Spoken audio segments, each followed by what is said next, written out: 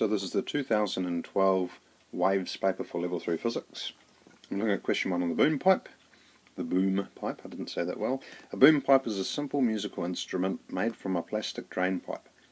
Instructions for making a boom pipe say that a pipe 1.31 meters long will make the musical note C. A tuning fork is labelled 261.6 Hz, middle C. Jan strikes the fork, holds it over the end of the boom pipe, and hears the sound of the tuning fork amplified. The speed of sound in air is 343 meters per second. Calculate the wavelength of middle C in air. So it looks like we've got enough information to use our wave equation V equals F lambda. We're looking at the wavelength, so we're looking at the wave lambda.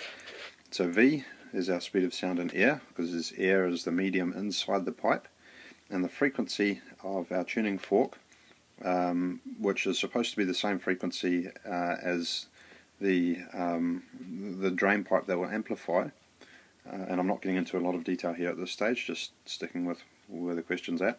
That gives us the frequency, so we can substitute those numbers in, rearrange lambda equals V over F, and you'd get a wavelength, let's see, of 1.31 meters.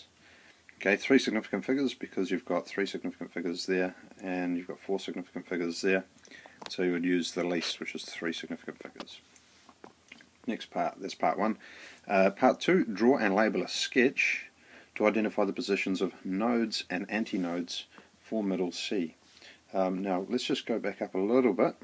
So 1.31 meters long makes the musical note C.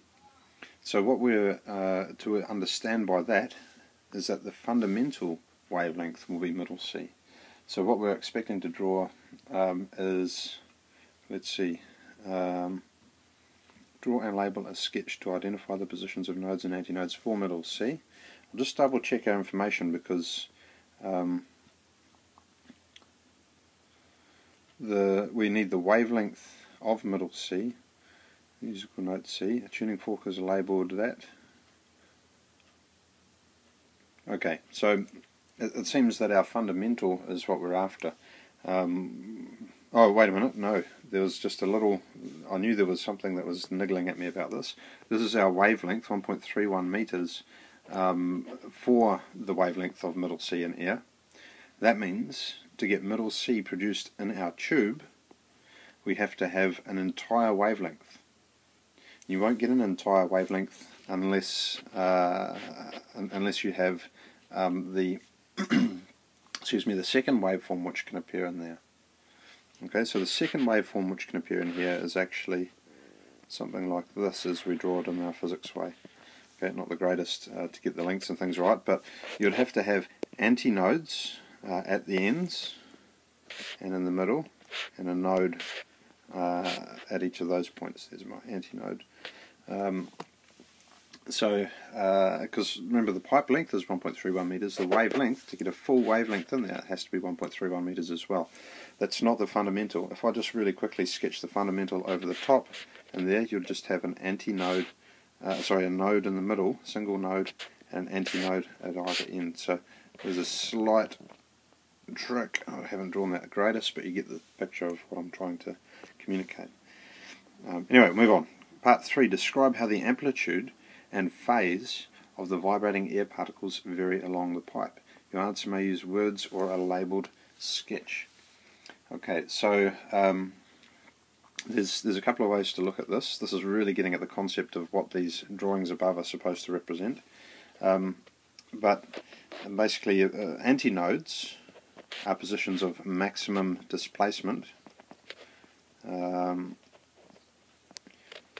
So what we would expect to see there is the particles, remember these are longitudinal sound waves, they're travelling parallel to the direction of wave propagation, which means parallel to the direction of the wave. So a central, at an antinode, you're going to get your central air particles that are vibrating back and forth in place. They're going to be moving a maximum. Okay, so maximum displacement at all of the antinodes. And we represent the displacement by showing a vertical displacement, because it's a bit easier to visualize and to represent. So that's your theory behind it. So at a node, and that's also a low pressure zone, which is useful. It's come up in a scholarship physics paper before. So a node is a position of minimum, or in fact zero, displacement for those particles, and so you could maybe represent it by a smaller arrow, or just call it a point and say it's minimum or zero particle displacement. That's what that's all about. Is there anything else I'm forgetting? Oh, the phase. It asks you to discuss phase. So there's a few very slight tricky bits here, but your phase, basically your positions on the waveform, if you're starting from your common theory and ignoring the situation, positions on the wave, and if you were to represent it like so, this position and this position are at the same phase and going in the same direction, whereas this position is exactly 180 degrees or pi radians out of phase, or they talk about being out of phase at that point compared to the other parts along the wave. So the central antinode will be out of phase with the two end antinodes. And the two nodes, you can't really talk about phase difference when the particles are not moving, like if you're looking at it at that level. If you're talking about a transverse representation, you would say that they're out of phase with each other as well. So you could say the energy is passing through them differently in different directions at that point. Something like that anyway, to try and describe it. Okay, it's worth reading the marking schedule. Look at the diagrams they have. They show, well, yeah, they show some useful things. You should always check the marking schedules. Maybe you have them alongside while you're listening to me talk. Okay, moving on, because we're getting on a bit. B. Jan closes one end of the pipe and holds the same tuning fork over the other end. Explain why the tuning fork will no longer cause resonance in the pipe. You may include a sketch as part of your answer. Okay, well, what we need to consider here is now the length, the wavelength that can be in the pipe. Okay, and there's a couple of wavelengths. What we should really look at perhaps is the wavelength either side of that C note that we had above. So we've got one, we could have the fundamental, which I'll draw in blue, as close as I can to. It's really hard to draw these really precisely, but so that one there, the wavelength is going to be 4L, which is 4 times 1.31 meters. That's clearly not right. You could also have, I'll draw in red, you would have an antinode, a node, and you'd have to have another antinode and node in between there. So I'm drawing those like that to have the spacing approximately right.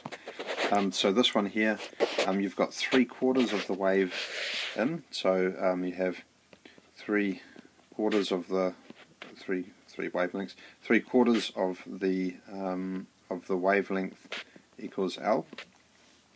Okay, so this one over here, putting it in the blue one, putting it in the sense, you've got 1/4 of the wavelength equals L, so the wavelength equals 4L. That's just the way that you can choose to describe it.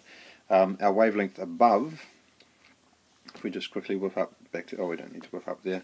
We're dealing with the fundamental. In fact, we can deal with the C note. So let's get a different colour, green. So our C note, the wavelength was equal to L.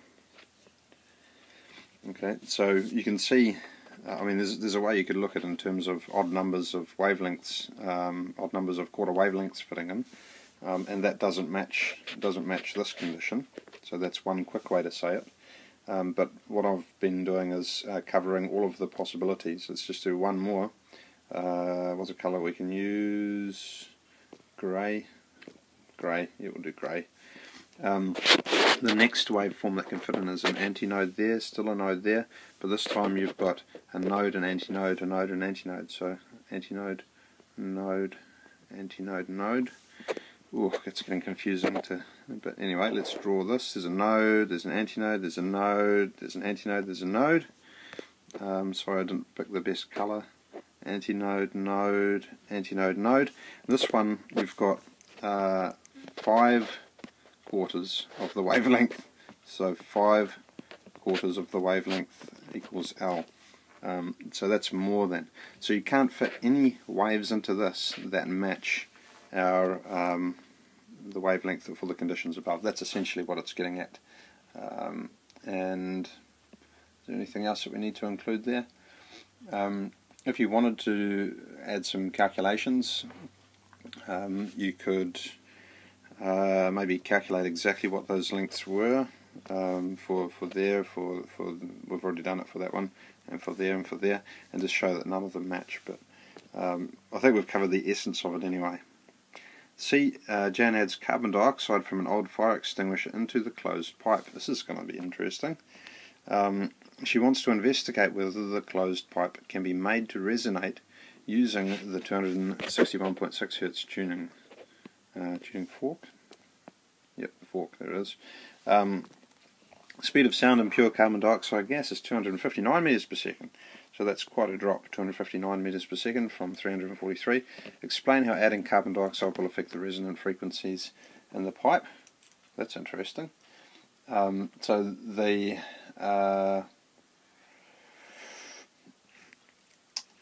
what have we got? The wavelength can't change, so there's no change.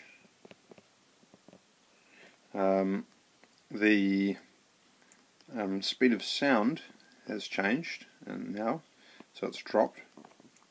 So with the frequency, what you can get into the pipe, if we're sticking with our V equals F lambda, because remember the lambda is related to the length of the pipe, which hasn't changed, we can see that if the velocity drops, the wavelength stays the same, the frequency will have to drop. So the frequency, the resonant frequencies in the pipe will drop. That's essentially what you're getting at. Have I missed anything obvious? No. As just looking at it now, it looks like it's only an achieved question, so I might have got a little bit too detailed. Formula, V equals F lambda. V drops, F has to drop for constant wavelength. Part 2, by carrying out appropriate calculations,